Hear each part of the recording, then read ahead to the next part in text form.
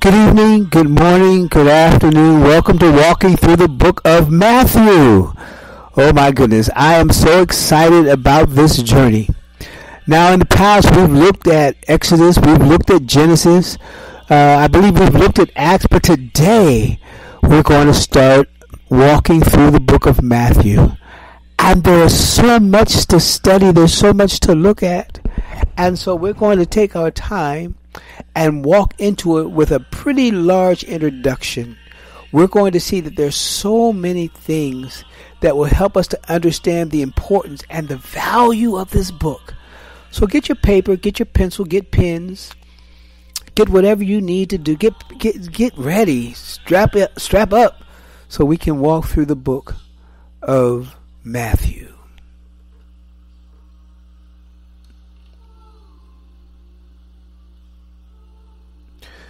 Now, we're going to start with a lot of introductory vocabulary. There are some things that we need to make sure that we understand. First of all, let me suggest that between the book of Matthew and Malachi being the last book of the Old Testament, Matthew being the first book of the New Testament, there are 400 years. There are 400 years where there is no voice from God. And what we want to do is we want to understand what is happening during that 400-year period. What's going on?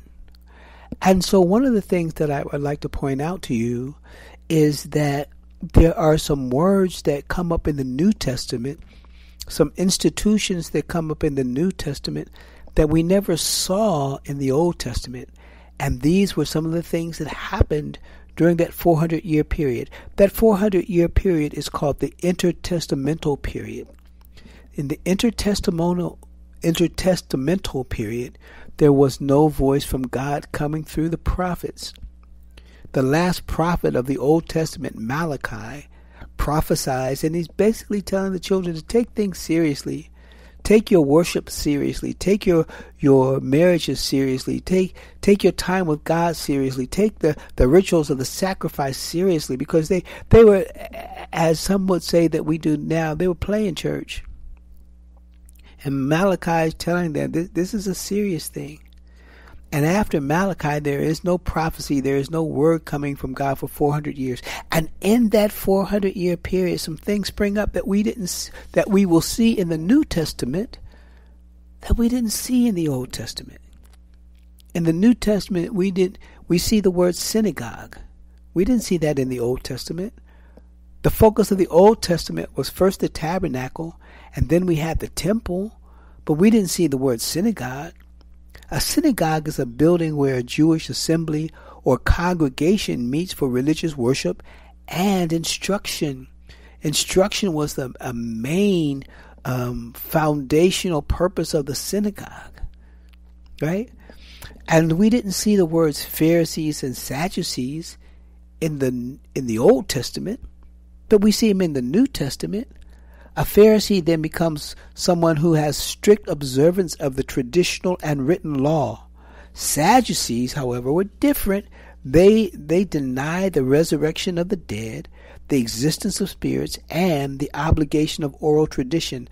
The only thing they focused on was the written law, or what they would say is the law of Moses. And so in the Old Testament, coming out of the Old Testament, we see some things happening that would forever change Israel. We see a civil war, and in essence now Israel is split in two. The northern kingdom, which is called Israel, and the southern kingdom, which is called Judah. We see the Babylonians, we see the Persians, and by the time of Christ, we see the Romans taking control of the nations of Israel. And so their language, their culture, their religion, their traditions, their temple, all gone, all destroyed. Now, and so between Malachi and Matthew, there's a lot of things happening, but one thing that is not happening is there is no voice from God. When we finally get to Matthew, we'll see that Matthew is different. Let me give you another term, the synoptic gospels. The word synoptic means similar, means same. And so between Matthew, Mark, and Luke, we see what we would call the synoptic gospels. They're the same, they're similar. They have many of the same parables, many of the same stories, many of the same miracles, right? They're called the synoptic gospels. John is also a gospel, but it's not a synoptic gospel. John is a gospel that's a little bit different.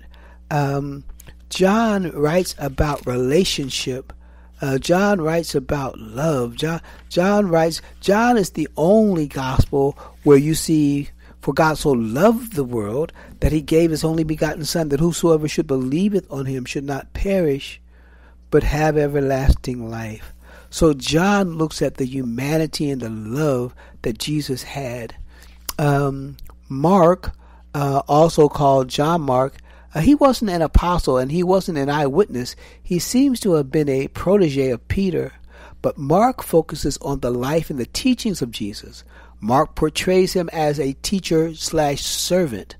Mark's explanations of Jewish customs and his translations of Aramaic expressions suggest that he was writing for Gentile converts. Mark characterizes Jesus as reluctant to reveal himself as the Messiah. Jesus refers to himself only as the Son of Man. And then we have Luke. Luke emphasizes the humanity of Jesus. Luke focuses on the work, passion, crucifixion, and resurrection of Jesus as the fulfillment of Jewish scripture. Luke was a physician. Luke was a companion of Paul, and Luke was not Jewish. He was a Gentile. But then we come to Matthew. Matthew, in his person, was a tax collector. And you know, tax collectors, much like today, but were hated by the people. They weren't popular. And Matthew gives up everything to follow this man Christ. And he paints Jesus as a teacher. And so in the book of Matthew, there are 5 discourses where Jesus is teaching. Matthew is written in a logical, not a chronological fashion. And in Matthew, there are more Old Testament quotations than all of the other Gospels combined. Matthew's purpose is to show Jesus is the promised Messiah. He is, in fact, the one that we were promised way back in Genesis. And so we have the synoptic Gospels of Matthew, Mark, and Luke. But then we have John by itself. Now the story then, before we get to Matthew, I want us to fully appreciate what Matthew is. Matthew gives us a promise, the fulfillment of a promise that goes all the way back to the book of Genesis. And so if you will allow me the time, let's go back to Genesis, and you will remember with me that in Genesis, God creates man. And one of the things I found out about God, one of the things that I'm discovering, God never has interactions with humanity without telling his creation, this is what I want you to do. Because we find in the first chapter of Genesis, we'll go all the way back down to verse 26. Then God said, let us make man in our image, in our likeness, and let them rule over the fish of the sea and the birds of the air, over the livestock, over all the earth, and over all the creatures that move along the ground. So God created man in his own image. In the image of God created he him. God blessed them, and God said to them, be fruitful and multiply, increase, subdue the earth, rule over the fish of the sea, and over the birds of the air, and over every living creature. And then, so God's telling them what to do, and God goes on to tell them, now this is what you can do in the garden. You got this beautiful garden, and I want you to take care of it. You are free to eat from any tree in the garden, but you must not eat from the tree of knowledge of good and evil, for when you eat of it, you will surely die. So God makes mankind, he makes man first, then he makes woman, and he gives them instructions, and he tells them what to do, tells them what not to do. And what do? They do what he told him not to do. They do what he told them not to do. And so now there's a separation. And that's what sin does. Sin is basically any time we disobey God. And sin causes separation. But because God loves mankind, he has a plan. I'm going to bring him back to me. And the reason why mankind failed is because of this spirit, this creature, this Satan that always wants to destroy God's creation. And my brother, my sister, even in the 21st century, Satan wants to destroy God's creation. He wants to destroy, not because he cares about you. His fight is with God. But we go to Genesis 3:15, and in Genesis 3:15 we find a promise that I know Satan tricked you. I know Satan got you kicked out of the garden. I know Satan destroyed the relationship that we had. I know Satan has caused you to now be headed towards death. But I've got a promise for you. What's the promise, God?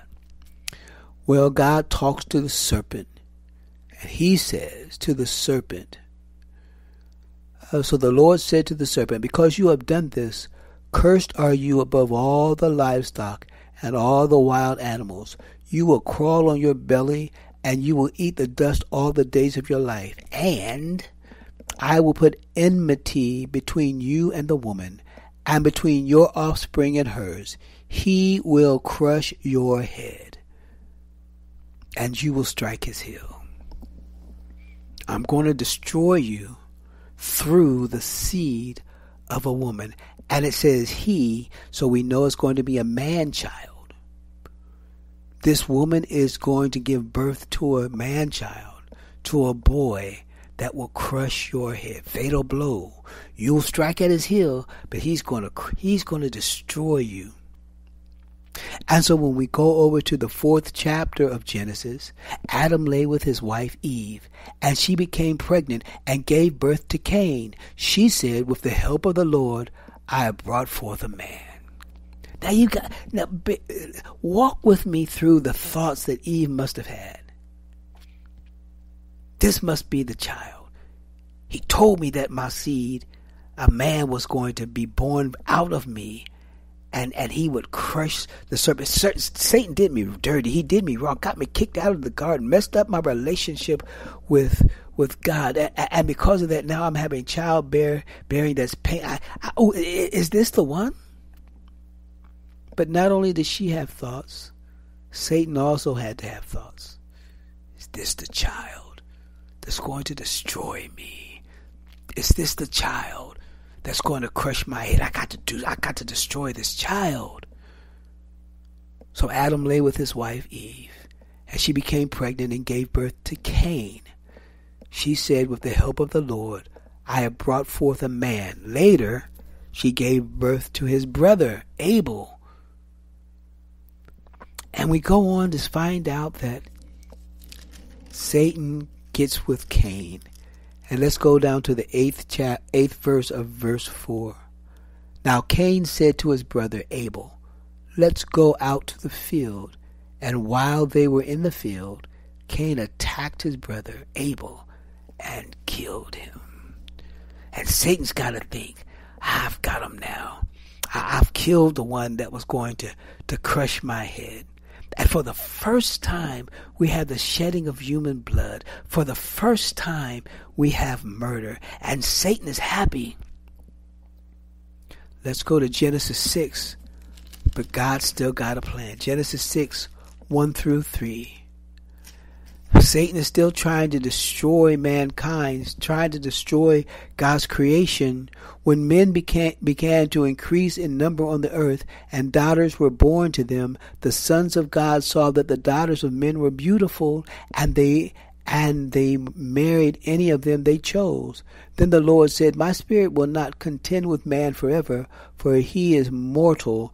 his days will be 120. And Satan kept talking to mankind, kept whispering in the ear, kept tempting them with the lust of the flesh, the lust of the eye, and the pride of life. Those are the only three weapons that Satan has: the lust of the flesh, the lust of the eye, and the pride of life. And so God says, I'm going to wipe out what I've created. I'm going to destroy. And Satan's happy. I've got him. My head won't be crushed because he's going to wipe them out. But Noah, praise God. But Noah found favor in the eyes of the Lord. You see, Noah was a righteous man, blameless among the people of his time, and he walked with God. And so we see Noah being the salvation of mankind, because God wipes out the entirety of the earth except for Noah, his family, his three sons, Shem, Ham, and Japheth. And so there's still a hope. And so now we move to Genesis, the 12th chapter, and here it is. It's important that we understand all of this before we get to the book of Matthew. In Genesis, the 12th chapter, coming out of the line of Noah, there's a man named Abram. A man named Abram. And the Lord said to Abram, leave your country, your people, and your father's household, and go to the land I will show you. I will make you a great nation, and I will bless you, and I will make your name great, and you will be a blessing. I will bless those that bless you, and whoever curses you, I will curse. All the peoples of the earth will be blessed through, not by you, through your seed. And so that means not only the Jewish nation, but the Gentiles. The whole world will be blessed through you. And so when we get to Matthew and we look at the genealogy of Christ, a strange thing happens. Not only do we have Gentiles, but we have women. You don't see women in the genealogy of the Old Testament. You don't see Gentiles in the genealogy of the Jews of the Old Testament. But the promise, the seed of a woman. And so Abram has two sons, and we won't have time to go into why his two sons are still fighting. One son becomes the father of the Muslim Arabic nations. The other son becomes the father of the Jewish nation.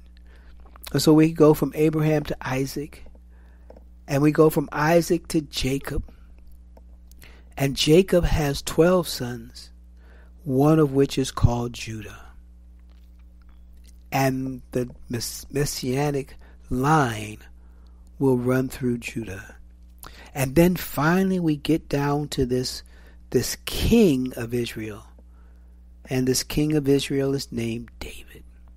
And you will notice in the New Testament, sometimes Christ is called the Son of David, because the prophecy says he would come through the line of David.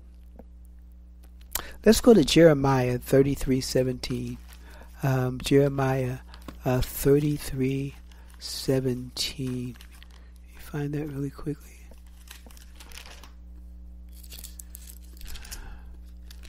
Bear with me just a second.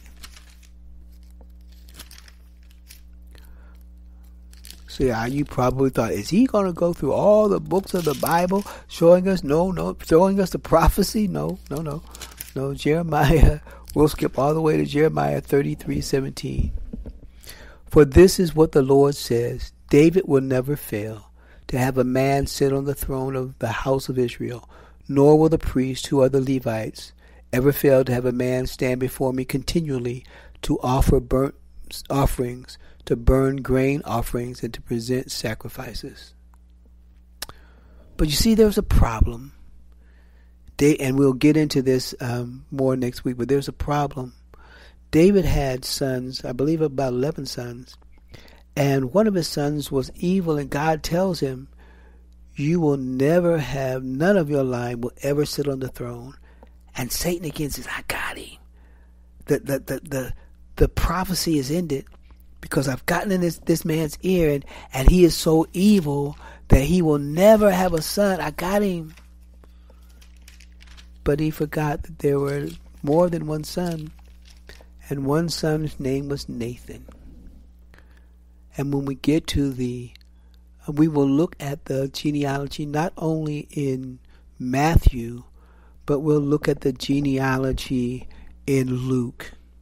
And we will find that the genealogy of Matthew shows us how Christ came out of the lineage of Joseph. But Joseph wasn't his daddy. But Joseph did come out of the lineage of David. And we get to Luke, and we're not going to study Luke at the same time, but when we get to the genealogy in Luke, we'll see that Luke gives us the genealogy of Mary. And Mary traces back to David, but one of David's good sons named Nathan. And so both Mary and Joseph come from the lineage of David, but one comes from a son, Coniah. Used to be Jeconiah, but J-E stands for Jehovah, so that was taken off. He could no longer be part of the lineage of the Christ. But his line gives us a legal right for Christ to be called the Messiah. But Mary's line through Nathan gives us a spiritual right for him to be the Son of God. And so when we get to Matthew, we will see that Matthew, and I can imagine through generations, through centuries, every Jewish mother, is he the one? Is he the one? And the significance of Matthew, he's finally here. And we will see that the leaders of the time tried to trap Jesus, tried to question Jesus about many things, but they never questioned him about his lineage. They never questioned him about his genealogy, because that was public record. And they could see that, he is in fact the son of David. And he would claim that I'm also the Son of God. So I'm excited about our walk through Matthew. Oh my goodness, we're going to learn some things together. We're going to see some things together. And most of all, we're going to see that God is faithful. If God promised a thing, he will bring it forth. If God said something's going to happen, it will happen. And so next week, please join me as we continue our walk through the book of Matthew. Listen, I love you. I really do. But God loves you more. Until next week, I'll see you. Bye-bye.